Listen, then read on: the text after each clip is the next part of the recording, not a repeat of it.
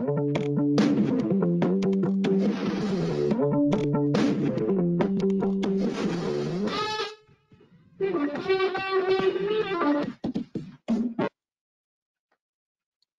everybody, and welcome. Welcome to another Full Compass. Looks like our screen is stuck here. Another one of our the Full Compass Full Access webinar series. There we go. Had to get that last little bit in there. Where in our series where we pick a industry expert, where you have picked the subject or the product, and today. We've had lots of questions about networked wireless systems. So today we brought in Dan Pelletier from Audio-Technica to talk us through their networked version of wireless systems. And real quick, before we go into the presentation with Dan here, we have a question feature that you're able to use during the presentation. Go ahead and type those in. I will see those and then present those to Dan near at the end, or if they're super important, we'll go right in the middle of it. Also, recording of this presentation will be available for those of you that had to duck out midway, or for future use for anybody else. For future viewing, it will be posted on our YouTube channel and go up on LinkedIn as well. Also, a short survey, and that survey, this is where you get to choose the subjects you want to see in the future. So I read through those and I pick out, if I see several people asking about certain things in particular, then I absolutely that will be our next subject. So without further ado, let's bring Dan. I'm going to turn on your camera here and go ahead and unmute your mic, and you should be live. I can see it here. We'll do it live. Yeah, we'll do it live. Welcome, Dan. Good to have you back. I know we've had you on several times. This is, you know, you and I guess, are getting to have a very long-term relationship here with webinars and trainings and all kinds of stuff. So I'm going to point out again, Dan is an outstanding musician. I've been watching you on Facebook, some of the practice sessions that you do, and I've listened to your CD. It's pretty wild stuff. So you are very well-rounded in audio and in all aspects in the industry. So I don't know if there's anything else you want to talk about with your accolades at all, but oh man, I just love talking about myself. It's no, thanks for that. Yeah, to qualify that weird, wild stuff. Yeah, I'm in a metal band, and I'm 40 years old. My buddies and I, we get together every Tuesday night to practice, and we just resumed that. But we might be going back to some more social distancing again. I guess we'll just have to see either that or masks at practice. I don't know. I'm still waiting to hear that metal version of some sort of Christmas song. You know what we do? We should do that. Really should. So we got to pick a Christmas song. I'm going to hand over the presentership to you, and then again, I will duck out with my camera here and audio, and then I'll pop in if any important questions pop up for you, Dan. All right, sounds good. All yours. Thank you. Can everybody see my screen? Just want to make sure. Do you see it? Yep. All right, good.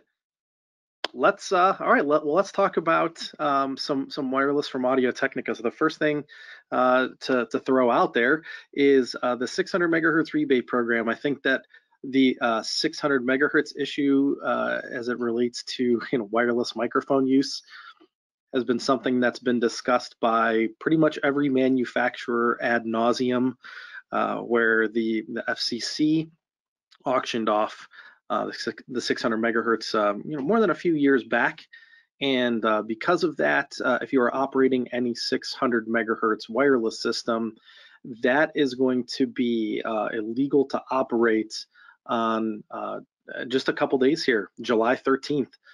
It seems to have come up very quickly. But one of the nice things that we could say from AT is that by the time this is all said and done, our rebate program will have been going on for about 3 years now, and we have just extended it. Literally yesterday, have extended it up until September 30th. And basically how that works is you buy an Audio-Technica wireless system from Full Compass, and you have 30 days to claim your rebate. But again, we've extended it now up until the deadline date to September 30th.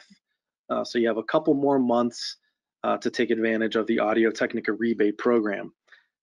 In that, kind of do a brief overview of our wireless systems. We have System 9, which is a 4-channel VHF system, lower cost system. We have the 2000 series.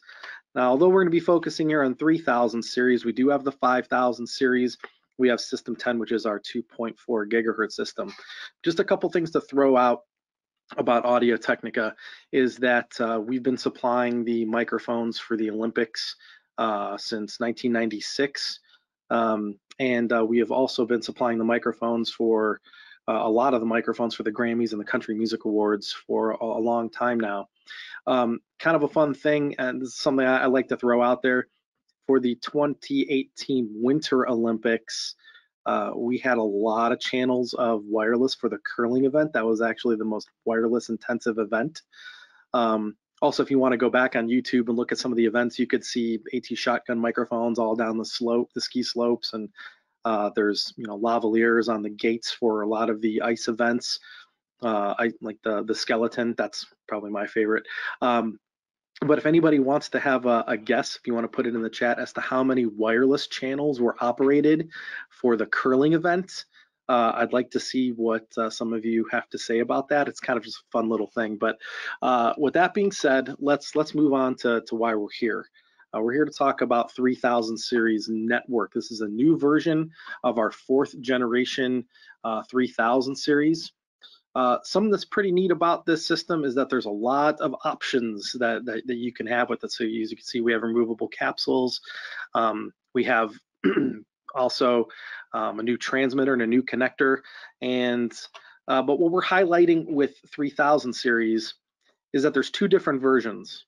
We have one version that is a non-network version that's still available, and we have a network version now. And the thing that you'd want to know about the network version is that it has a network connection, but it also does not have an unbalanced connection. So connecting this to a guitar amp, you'd need an XLR to unbalanced connection. You need a transformer to have a proper connection. We do have that available from AT.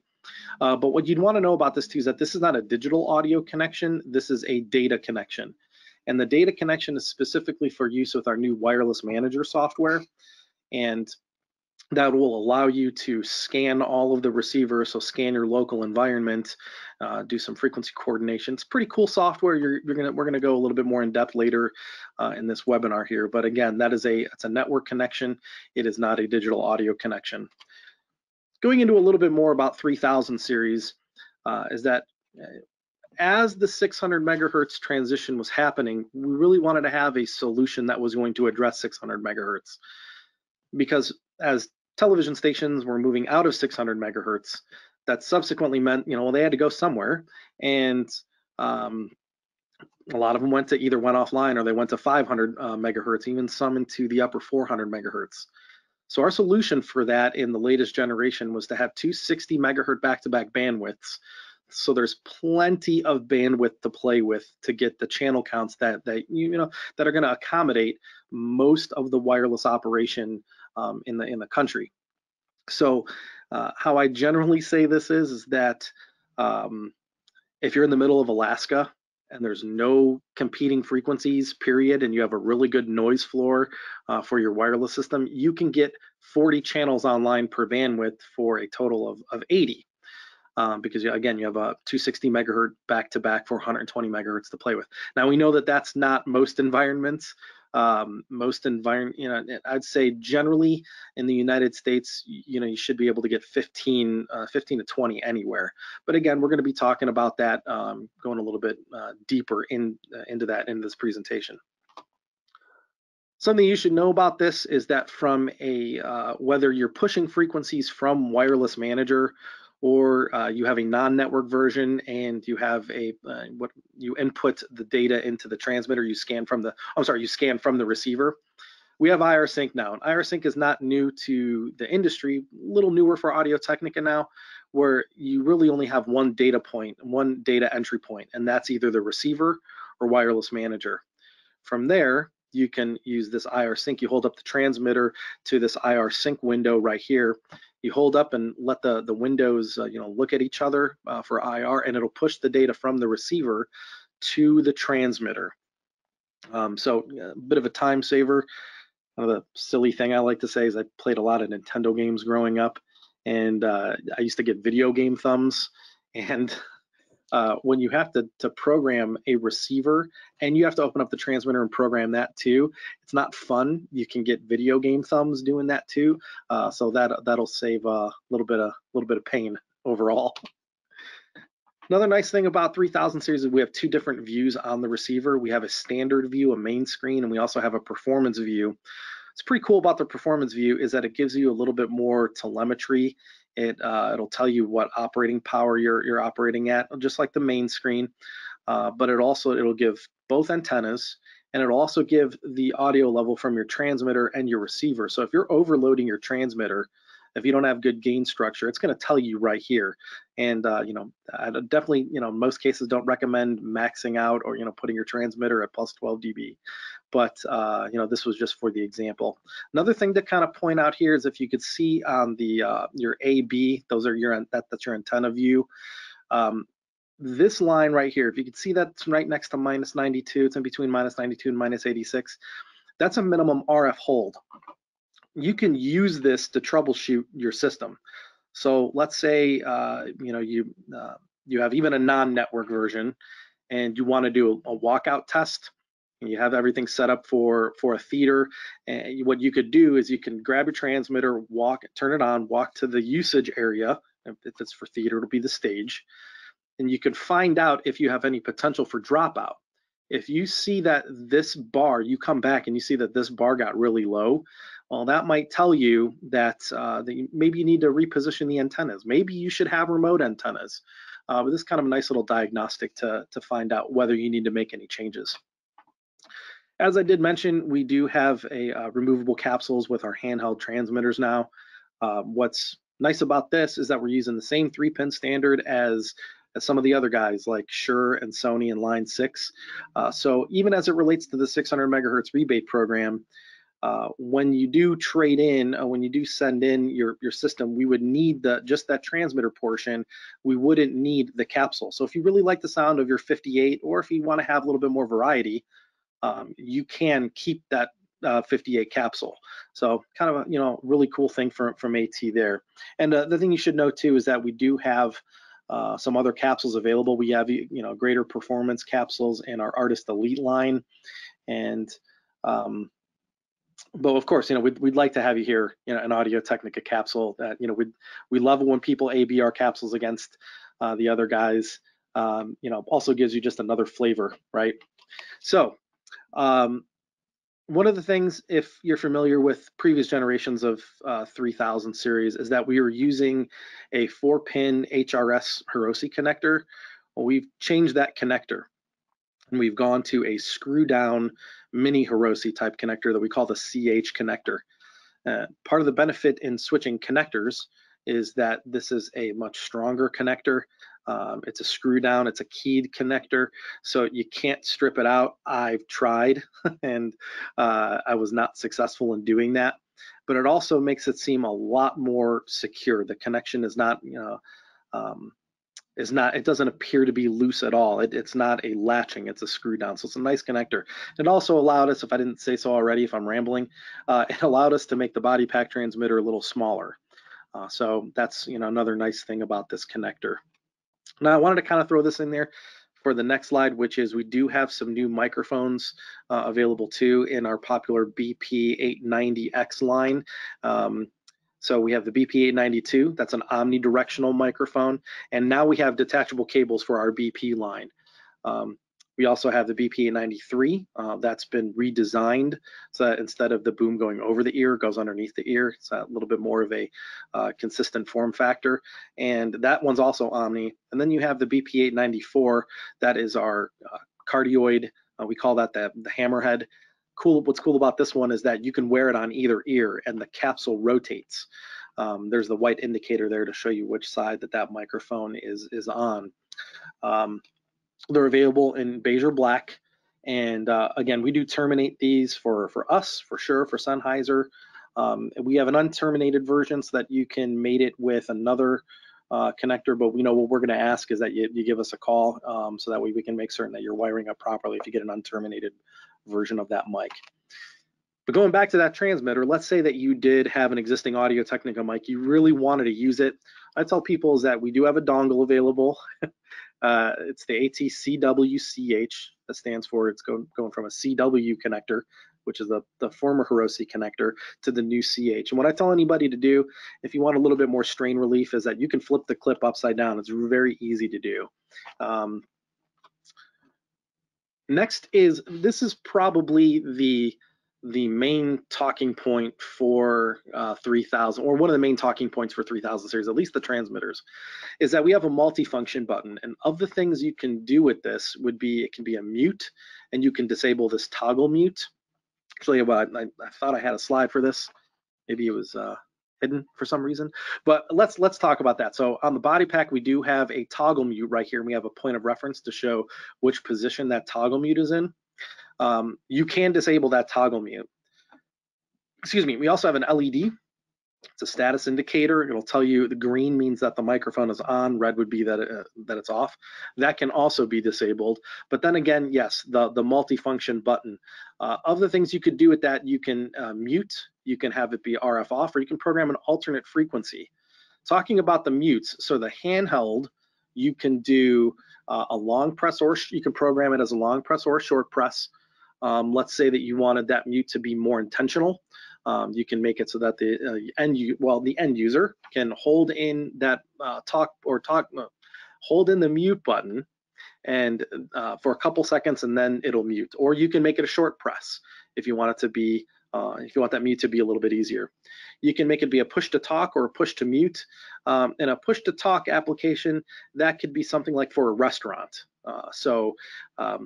Say, if I take my family out to eat and it's, Pelletier party of 5, and they can hold down that button and push to talk. They will come through, and then they let it go, and they're going to be muted. And the push to mute, that could be almost like a cough mute, where if a pastor is speaking, or a teacher is instructing, if they need to talk, they can hold down the mute button. It'll temporarily mute them, and then as they let go, they'll come back on. RF off could be very useful for theater applications. Whenever you get two transmitters very close to each other, they create their own harmonics, and wireless systems across the board don't like harmonics. Usually that term is intermodulation distortion, very vaguely you could say. They don't like that.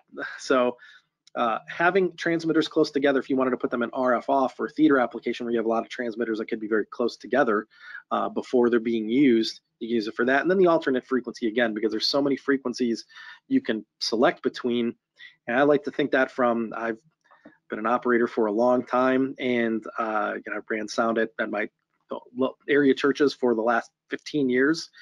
And I never liked getting the evil eye from a pastor. Maybe I didn't do my job right, or maybe somebody brought in a wireless system that I didn't know about, and that wireless system was causing interference. It's happened before. Now, if I told the pastor, hey, look, if you start taking RF hits, you push in this button for a couple seconds and it'll switch to a backup frequency. Pretty cool.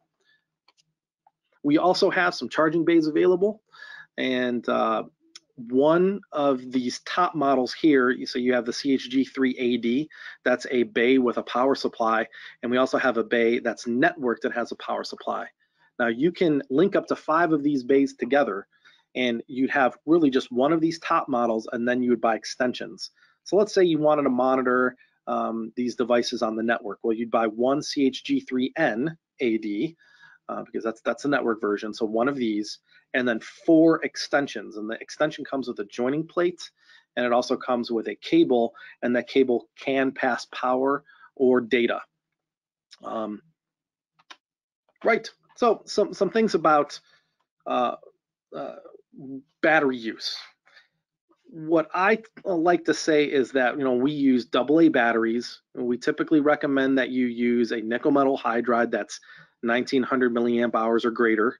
If you use that, you're going to get 9.5 hours or better out of your wireless system. But everybody's on a budget, and we like to think about going green. So what I tell anybody is that if you do get a charging bay for your system, it's going to pay for, and I'm basing this off of a church use, it's going to pay for itself within a year and a half. I would say even probably less than that, because for the church I ran sound for, our protocol was after every use you have to take out the batteries. So if we had 2 services and we only used it for 4 hours, we had to take out the batteries. So half those batteries were still good. So I think it'll be less than that. For higher education, you're going to be using that a lot more often. So the system's going to pay for itself within 6 months. So that's kind of a cool thing about going with charging bays. Another thing too is that if you say you are using rechargeable batteries and somebody forgets to charge those batteries, pop in a couple AA alkalines and you're going to be good to go. You don't have to worry about a proprietary battery. All right, so let's move to Wireless Manager. Again, Wireless Manager is our new software. It's our soup to nuts software. You can use it for planning. You can use it during an installation. It's very end user friendly. It feels a lot like a browser. There's tabs. So let's go over to that. I'm going to, if I can do that here, and you still might see my you might see my risk and mitigation screen here. If not, it's all right. So Wireless Manager starting. Hopefully you all see that. Jim, let me know if you don't. All right, so once that loads, what you're going to see here is it's going to populate your unsynced devices. Now I have one CHG3 here, that's my charging. I also have a DE2 system here, which is 470 to 530, and then I also have an EE1 system, which is 530 to 590. Something I probably should have mentioned is that is how we came up with our bandwidth naming scheme. So you have every 100 megahertz got a letter, and in sorry, quick distraction.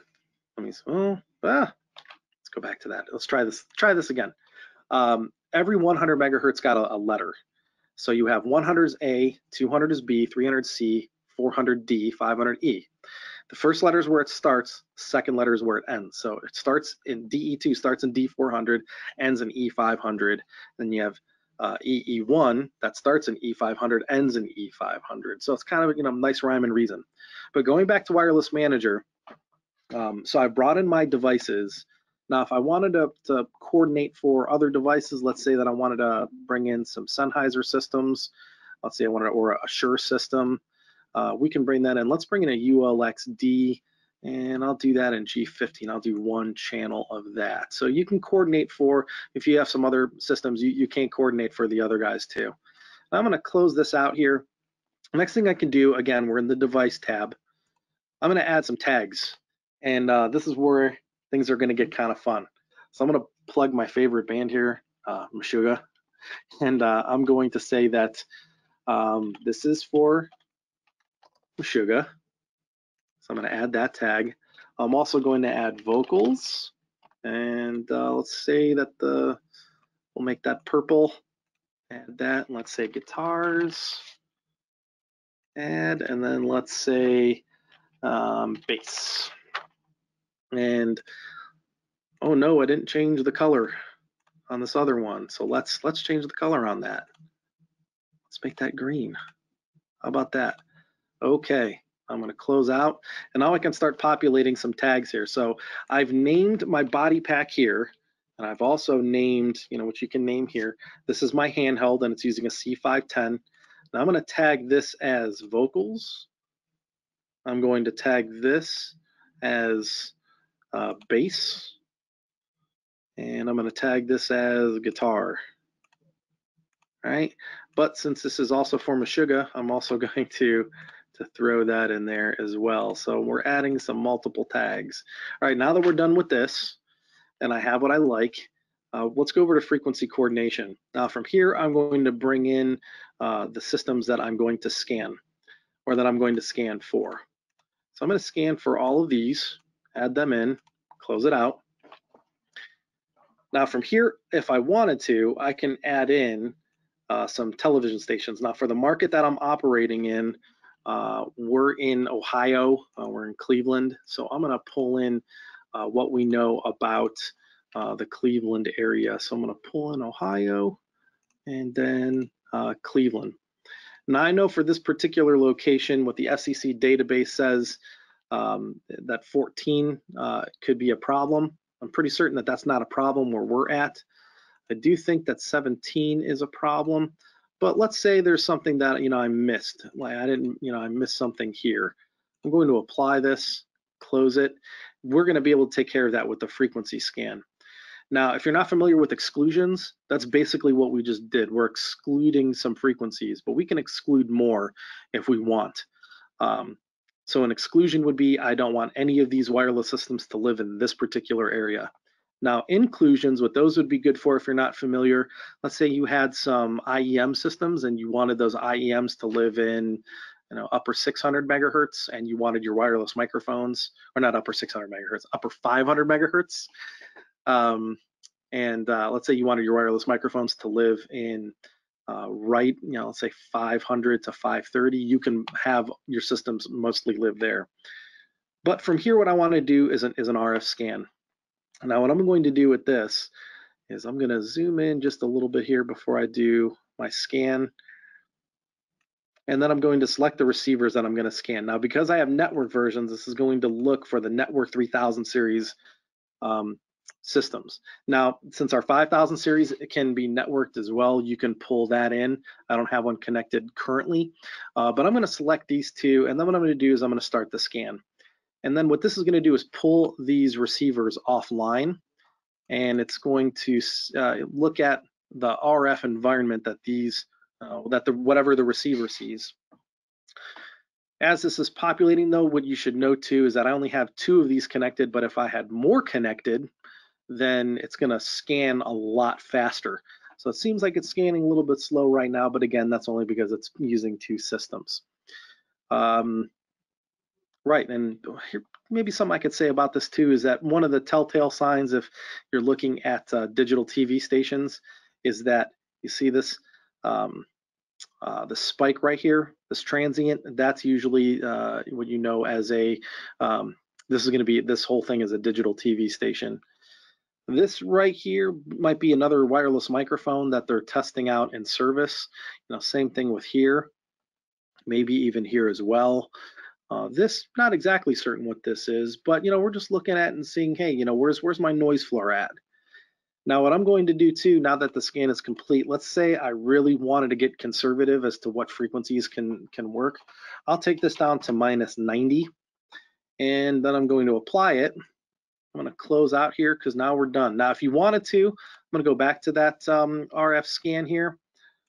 You can bring in, you can import a scan from a frequency analyzer. If you already have a scan, you could pull that in. And I'm going to close this out. Yes, I want to close without any changes, but as you can see here, it has created some additional exclusion groups and it's saying, hey, we're not going to operate anything over here, right? Over here on the right-hand side, you do have some views. So if you think that this is looking a little bit too cluttered, you can turn off some of the views here. Now from here, what I could do is I can do a frequency plan for all of my systems. I'm going to click calculate.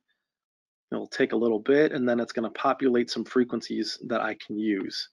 Once that's done, I can click apply, and then I can push that data to my receivers. And this is what I have come up with, right? This is what it has for me right here. I'm going to click apply, close. Oh, I don't want to save the results. Really don't need to in this particular for this webinar, but yes. So now we're pretty much done with the frequency coordination tab. Now let's go over to monitor.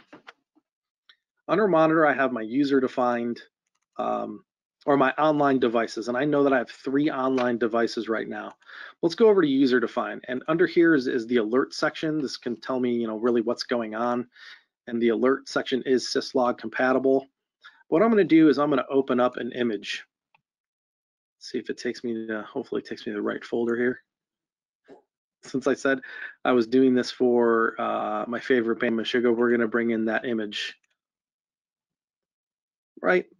As that populates, whoa, that's pretty big. So let's stretch that image right there. And let's say for kicks and giggles, let's say that this was for a festival and they were playing a Friday date, IDAY, and let's bring in a Saturday date here too.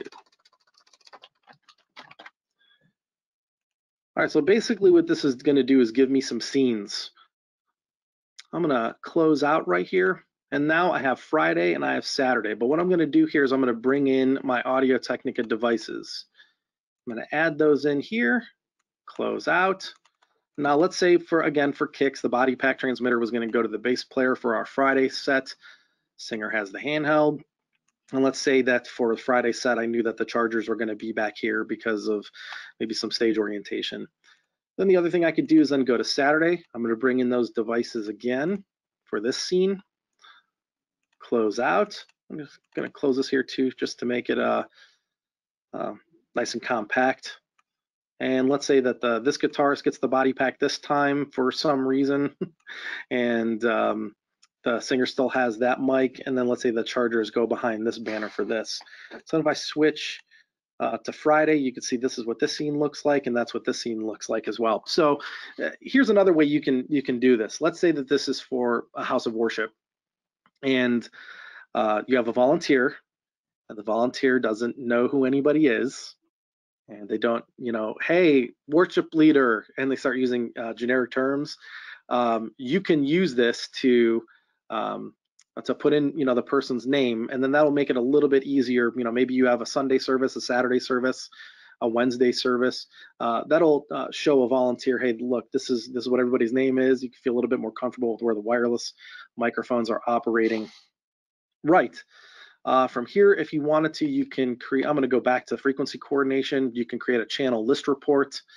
And you could be saved as a, these are the frequencies that we're using for this particular environment. So with that being said, it's 12:33, so we're going to move on a little bit further. So again, this is free from Audio-Technica. You can go on our website and download Wireless Manager for free and play around with it. Talk a little bit more about 3000 series. Really, what anybody wants to know is that if they get their, any wireless system, let alone during the 600 megahertz transition, again, which is a couple days away, but from being, you could say, complete. People want to make certain that if they're going to switch wireless systems, that they're going to be able to maintain their channel counts. That's the most important thing, right? The next thing is obviously reliable signal. You want your system to be reliable, right? So let's talk about something that we did, the applications engineers in New York City almost a couple years ago. So we went to New York City, downtown or Midtown Manhattan. We were within a half a mile of 3 major broadcasts. We want to see how many we can get online. At the time, we were only able to pull together 24 systems, but we came up with the frequency plan for 32 and checked all 32. And as it goes, we left all of the receivers on and war gamed the transmitters. We turned on all the transmitters, turned them off one at a time to make certain that no intermod was coming through, and we were good. So we were able to get 32, you could say 32 systems in the middle of New York City, in Midtown Manhattan. That was pretty impressive for all of us involved in this. And furthermore, we wanted to make certain that we wanted to test signal reliability. So on low power, 10 milliwatt, you see me there. I walked the block, got a couple dropouts. On high power, which is 30 milliwatt, we got no dropout. So considering that I'm on floor level and these wireless systems without a distribution are on 9 floors up, again, pretty impressive stuff for us. Here's another thing to show here too. So this is a scan of Sao Paulo, Brazil.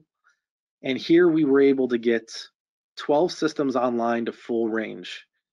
We were able to get a lot more than that. I think that we had 24 systems that we were able to get online to limited range.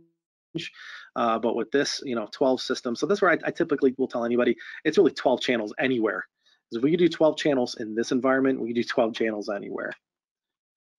Now to some of the costs related to this. So the entry-level cost for this this is list map pricing, $729 for the network version. Now the thing you'd want to know about the network version, if you're installing this yourself, or if this is an integrator, is that this does come with a joining plate, and the joining plate will allow you to put the two receivers side by side in the same rack space.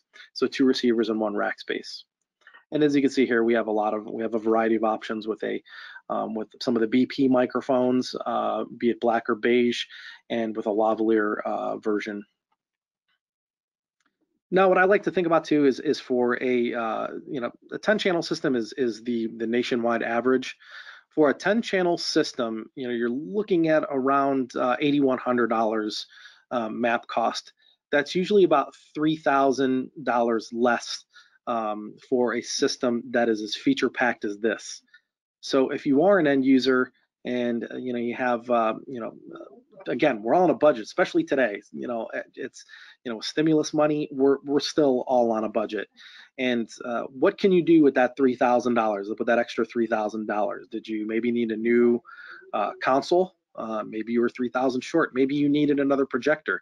This is as feature packed as it is. This can really help with a variety of budgets. And because of everything that it can do, it's also good for a variety of applications. A lot of places we install 3000 series are with schools, with churches, corporate AV. We're doing a lot of these jobs. And to kind of throw in a quick success story from Audio-Technica, this is a pretty recent one for us, is that we have a 410 channel deployment.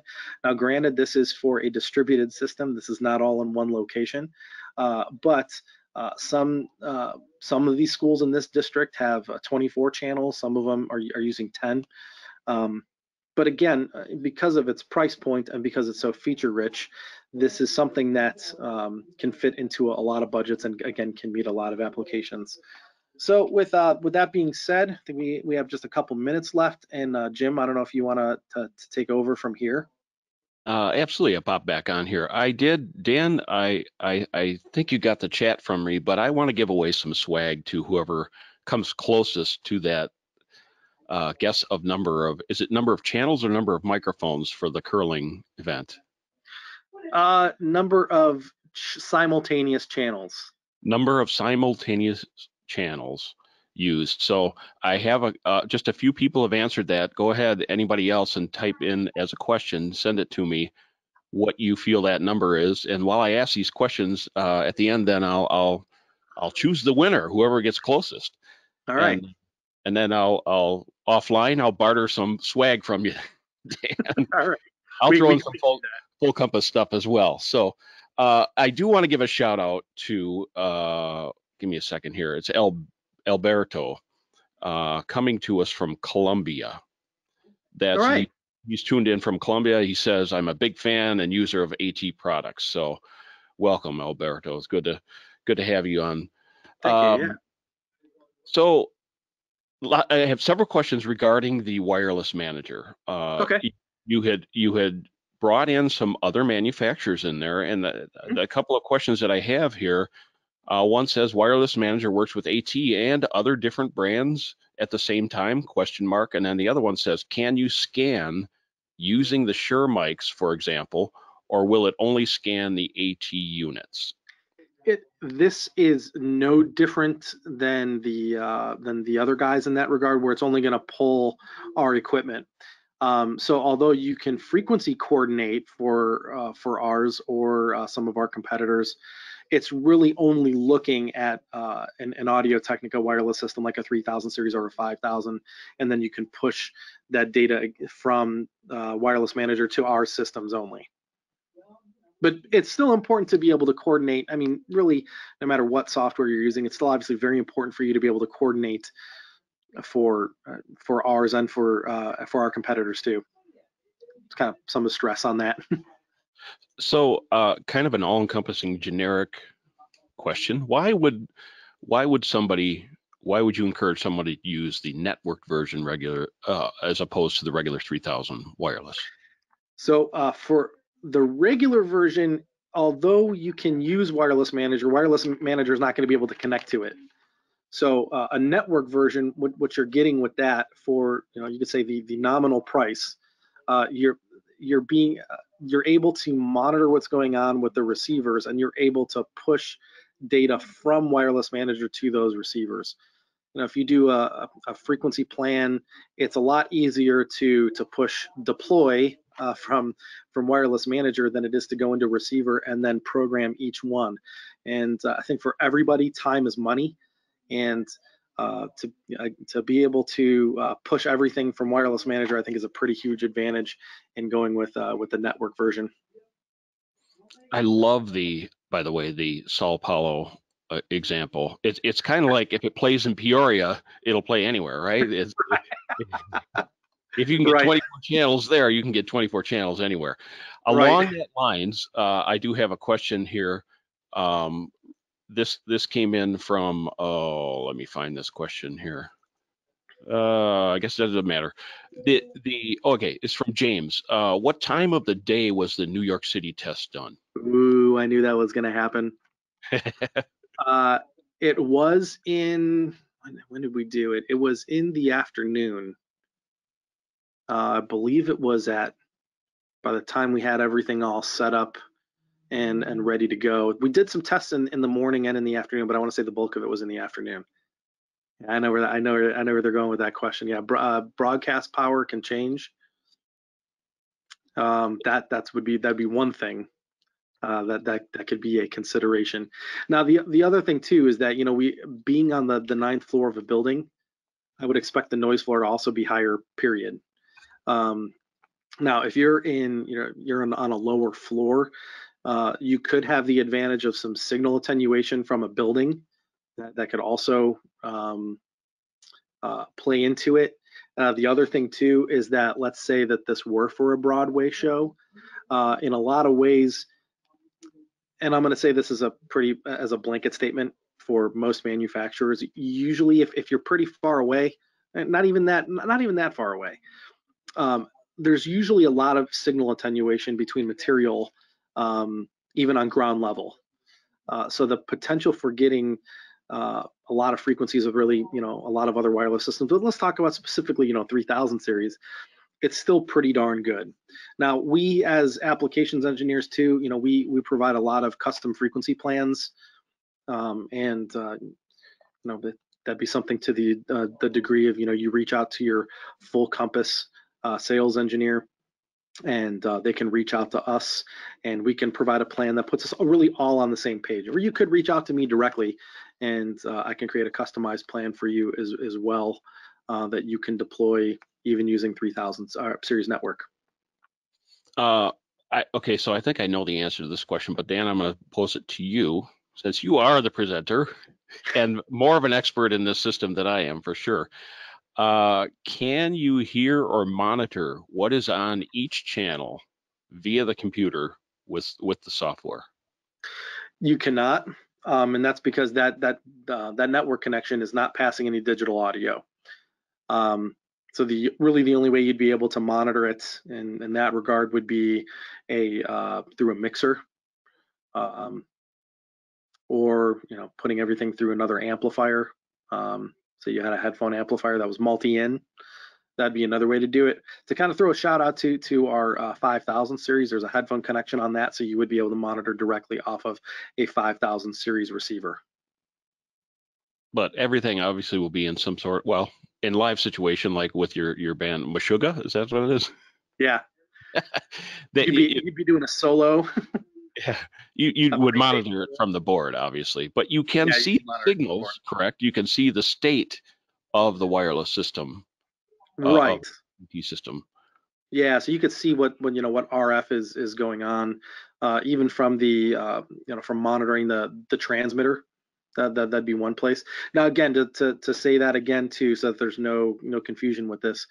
If you do decide to scan, if you were to do that mid-show, it's going to take your receivers offline, and you're going to lose your audio for a significant, for a show. That's a pretty egregious thing. A dropout's pretty egregious, and you probably don't want to do it during that time. But if you are experiencing issues, if you programmed a backup frequency, you can always have the end user switch. And again, end users typically know when they're experiencing a problem.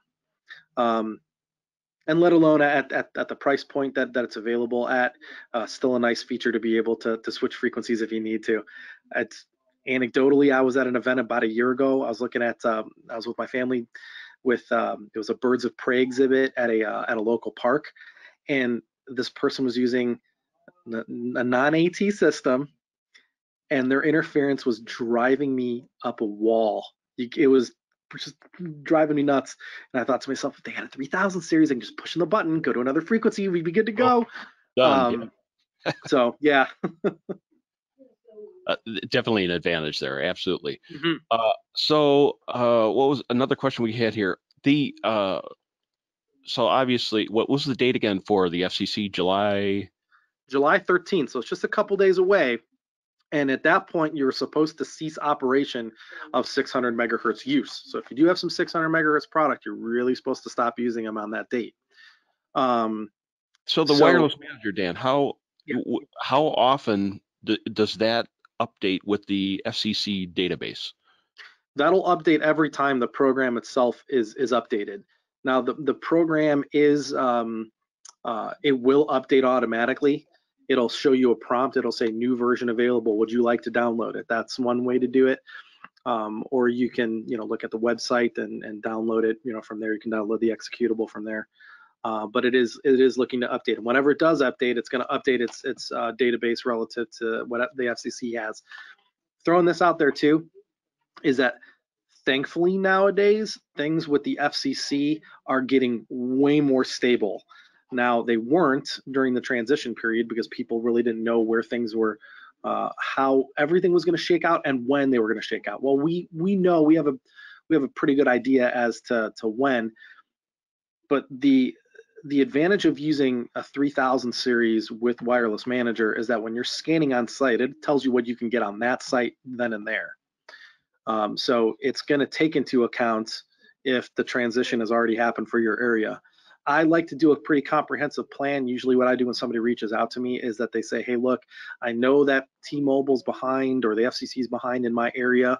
I'd like to know how many I can get both before and after, and if I'm going to need to if I'm going to need to do a switch. We could do that for you too. To take what you need to take into consideration with that is, let's say a television station hasn't moved yet, and let's say for any system, let's say you can get 10 in one bandwidth and 13 in another, that could switch, and that could switch with any manufacturer. So we'll give a plan. We can provide you with a plan that will address both pre and post, but it's really only as good as what's going on in your environment.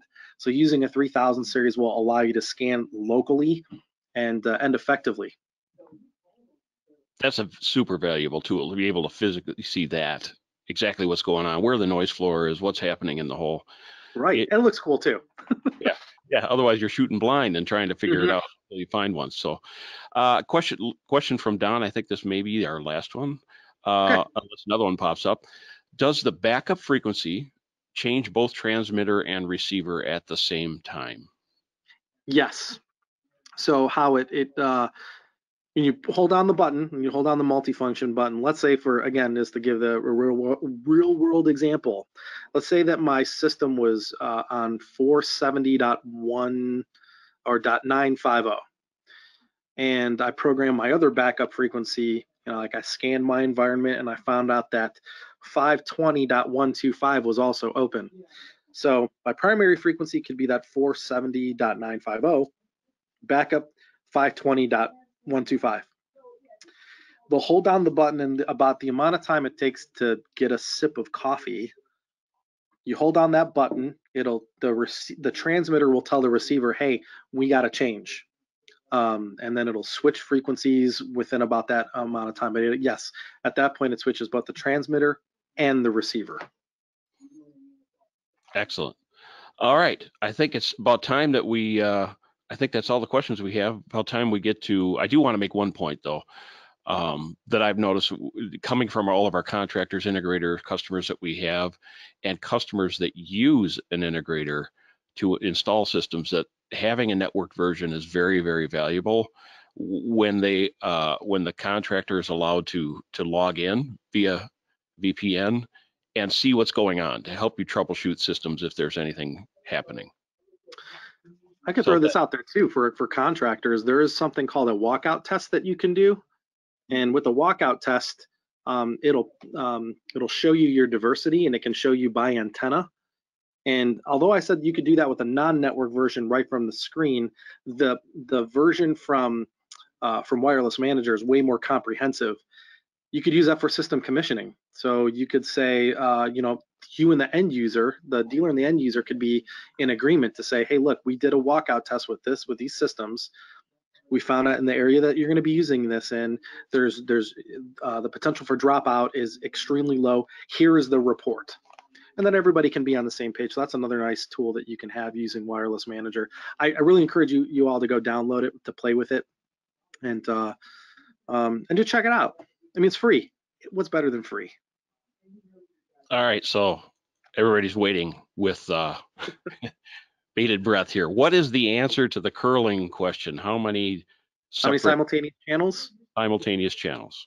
54. 54 channels of Audio-Technica wireless simultaneously.